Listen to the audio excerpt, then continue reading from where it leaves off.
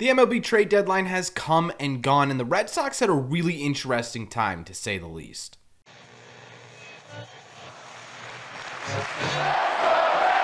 What is going on, everybody? Welcome back to Red Sea Radio. My name is Corbin, and we are officially back from vacation. I apologize for that little hiatus there, but we came back around the perfect time because yesterday the MLB trade deadline wrapped up, and for the Red Sox, there wasn't a whole lot of movement, which I think upset basically everyone in the fan base, right? Everyone who wanted them to buy and everyone who wanted them to sell. It seems like the Red Sox have upset both sides. However, there was one trade that went down yesterday, which could have really interesting implications on the 2023 Boston Red Sox. So what we are going to do in today's video is essentially react and recap the 2023 Red Sox trade deadline. We're going to talk about, one, the moves that the Red Sox did make, two, why everyone seems so upset with the Red Sox deadline this year, and three, Chaim Bloom's response to all of it. But before we get into that, do me a favor, make sure you guys have hit that subscribe button if you haven't already. If you're new here, we talk Red Sox content almost every single day. Also, make sure you guys have hit the like button on this video as well. Helps these videos out a ton, and it would mean a lot to me.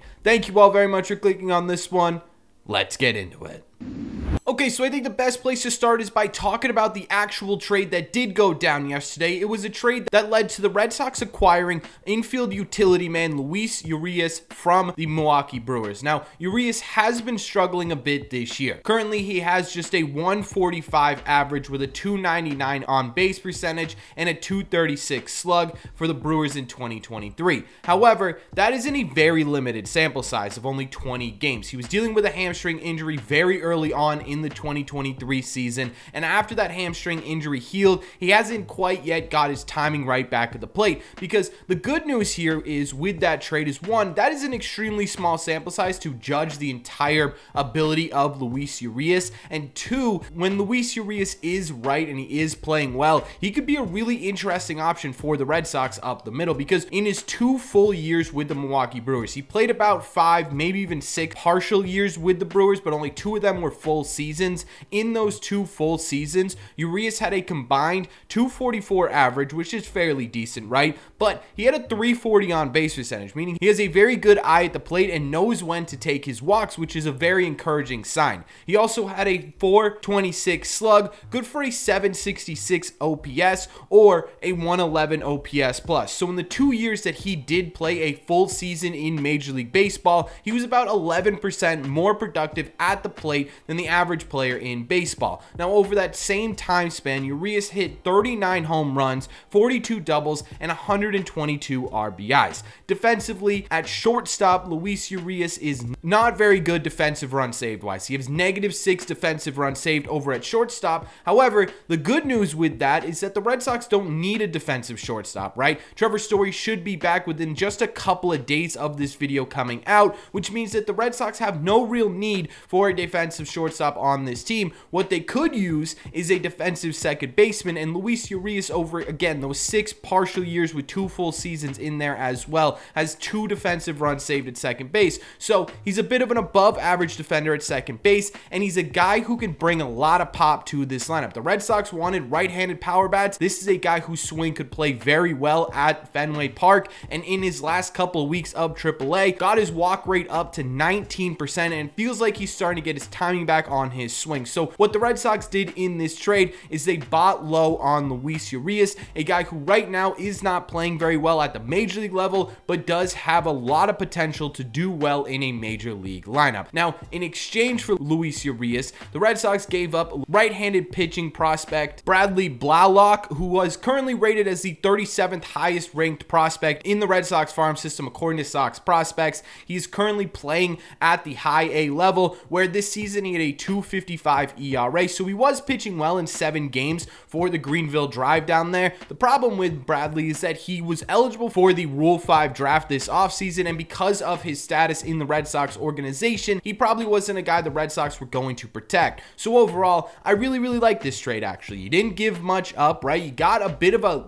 lottery type player back in return, a guy who has struggled a bit this year, but over the last couple of years has been an above average player in Major League Baseball with some pretty good pop. He's a guy who defensively could fare well at second base. He's also very good at third base, right? He could be your sort of utility middle infielder, and he's a right-handed bat that you can sort of plug and play in this lineup. On top of that too, he's a guy who can get on base. Red Sox love getting guys who can get on base. As we've seen this offseason, they've really prioritized having players who have the ability to put together good at-bats and have the ability to create traffic on the base pass. At his best, Luis Urias can do that, right? His on-base percentage being 100 points higher than his average over those 2 full seasons is a really, really good sign. So at the end of the day, I really like this trade. But that's really the only trade the Red Sox made on deadline day. So the big question here is between him and the other couple of moves the Red Sox made over the last week, is that enough for the 2023 Red Sox? I think the biggest reasons why Red Sox fans are very upset right now with the front office is because really the Red Sox didn't make much of anything when it comes to legitimate impact moves for the 2023 team, right? Overall, in terms of the deadline moves for the Red Sox, they did make a couple, right? Obviously, the big one is the Kike Hernandez trade, where you get 2 relief pitching prospects in return. One of them is now your 30th ranked prospect in the system, according to MLB Pipeline, and could be a contributor towards the end of the year. The other one also could be a contributor towards the end of the year. He's a little bit lower ranked on prospect rankings. They're trying to convert him into a starter, right? He's a bit of an unknown in the second pick, but those could be a couple of guys that could help you out, right? You got Yovera from the Giants, a guy who was DFA'd, who has pitched 1 inning with you so far since the deadline, so that could be a yes or no type trade. And then obviously you add Urias onto there, that's sort of buy low on a utility infielder type player and see what sort of comes of it in that sense. But that's not really a whole lot in terms of moving the needle one way or the other for this 2023 team. One of the biggest things the Red Sox said going into the trade deadline was, hey, we want to try and get a controllable starting pitcher that will not only bolster the 2023 rotation, but can be a guy we can also build around as we move forward into 2024 and 2025, and that simply did not happen. And yes, this market in 2023 was very, very much on the seller side, right? But people were giving out a pretty decent haul for rental pitchers. Verlander got a great haul. Scherzer got a pretty good haul, right? Even Lorenzen got a fairly good haul for what he was worth. But at the same time, too, when you're talking about the Boston Red Sox trade deadline approach, right now, the Red Sox farm system is in a really good spot, a better spot than it's been over the last couple, even few years here. And there are a lot of guys in the Red Sox system that are playing above potential right now. They aren't all going to continue to do that. At some point, some of these guys are going to fall off, and some of these guys aren't even going to be able to make an impact at the major league level. At some point, the Red Sox front office needs to decide, hey, one of these guys is going to be a guy that's worth investing in, and one of these guys is a guy that we need to sell high on. To me, personally, going into this 2023 deadline, it really felt like the Red Sox were finally in a position to make that decision. To make a decision on, okay, we don't think Nick York will be an impactful player at the major league level, or okay, we don't think Blaze Jordan will be an impactful player at the major league level, right? And make a decision. And they simply did not do that this deadline. And that to me is the most frustrating part. It was expensive, and I get that, right? You don't want to give away too much for a team that's barely on the cusp of a wild card spot. But when your goal is long-term improvement, then it becomes a little bit of a different conversation. Being able to identify and pick out guys that are worth trading and worth holding on to is a major part of being a successful organization. And so far, the Red Sox have done a really great job of creating a pool of players to select and differentiate from, right? Trying to figure out who's worth to keep and who's worth to sell, but they haven't been able to get to that point yet. And I'm disappointed because I thought that this deadline may be the opportunity to do that. And even if you didn't have the same line of thinking as I did, I didn't think at any point they were going to be in on Scherzer. I didn't think they should have been in on Verlander. But if you're talking about the Pirates opening their doors for Mitch Keller, if you're talking about the White Sox opening their doors for Dylan Cease, those are guys that you could bring into this organization that would help the 2023 team as well as improve the 2024 and 2025 team. But even if you don't agree with me on that and you thought, hey, this is the deadline where the Red Sox need to sell expiring contracts and bolster their prospects so that they could be even more competitive in 2024 and 2025, that didn't happen either. So it's understandable that both sides of the equation right now are disappointed in what the Red Sox did at the 2023 deadline. And that doesn't even include what this could possibly do to the Red Sox clubhouse, right? Because over the last couple of weeks, you've heard from really key pieces of the 2023 team. Kenley Jansen spoke out about it. Justin Turner spoke out about it. Rafael Devers spoke out about it. He's never spoken out about a deadline before. He very specifically mentioned that, hey, we think we've been playing well enough to deserve some reinforcements on the pitching staff, right? Rafael Devers said that and just simply got nothing, right? You got a couple of relievers that could be helpful. You've got one reliever who's now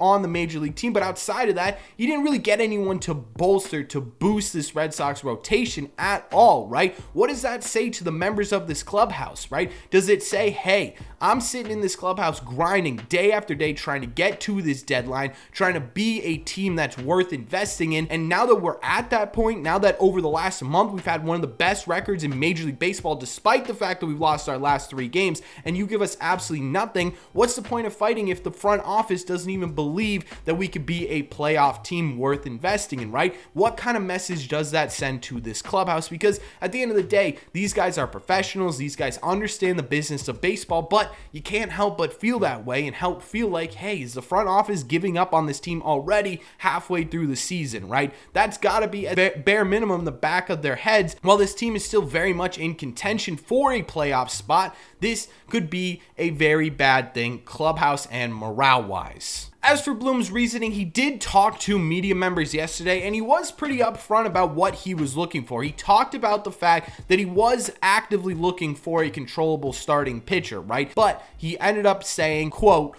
ultimately, we didn't end up with a match on any of those pieces. The rental market was more active. We talked about those guys too. We didn't want to make a move just to make a move, which makes a lot of sense, right? You don't want to make a move just to make a move. You don't want to make a move just to tell the world that your buyers at the deadline, right? And especially with this 2023 team where you're under the luxury tax, is this the team worth shelling out a couple of high-level prospects for a Scherzer, for a Verlander, for a Michael Lorenzen? Was it? I don't really know, but that sort of line of thinking of I'm not going to make a trade just to make a trade is a very good line of thinking. But again, when we're talking about the top level prospects of the Boston Red Sox, a lot of them are having really, really great seasons. At some point, you have to be able to trust your scouting and development team to tell you, hey, these are the kids worth investing in. These are the kids we don't think are going to work out, and make a decision. Was this deadline an absolute disaster? No, I don't think it was an absolute disaster. I think it could have been much worse, right? The Red Sox could have sold off James Paxton and Adam Duvall and gotten very little in return, right? They could have turned around and traded Verdugo, and that would have pretty much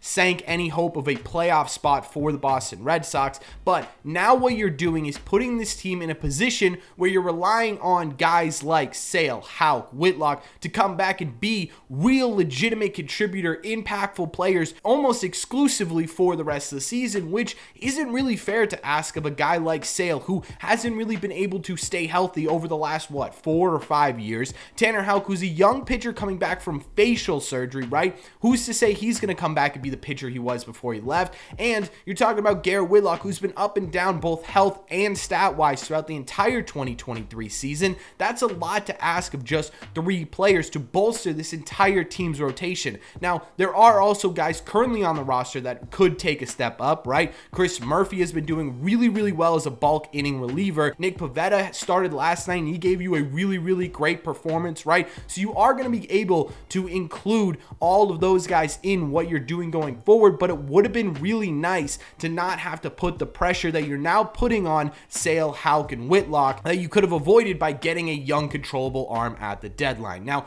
do I think the season is over because of this? Absolutely not, right? Sitting here and saying, oh, the deadline sunk the 2023 Red Sox is just sort of a ridiculous thing to say, because the Red Sox as a unit right now are still a very good team, and you're getting Story back, who I know a lot of people don't have faith in, but I promise you, trust me on this, Trevor Story will make an impact on this team, both in the clubhouse and on the field. You are getting back Sale, Whitlock, and Houck, and while the downsides are there, there is the upside that these guys come back and are true boost to this rotation. My question is, though, with what happened at this year's deadline, did they do enough? And I think that's the big question everyone's asking right now, and the only way we're going to be able to figure that out is to root for them for the next 2 months. But that's just my opinion, so let me know in the comment section down below. One, what did you think of the trades the Red Sox did make? What did you think of the Red Sox not doing much else? And depending on which side you were on, buyers or sellers, let me know what you thought overall of this year's deadline. Let me know all your thoughts in the comment section down below. As always, if you made it to the end of this video, do me a favor, make sure you guys have hit that subscribe button if you haven't already. If you're new here, we talk Red Sox content almost every single day. Also, make sure you guys have hit the like button on this video as well. Helps these videos out a ton, and it would mean a lot to me. Thank you all very much for clicking on this one, and I will see you in the red seats.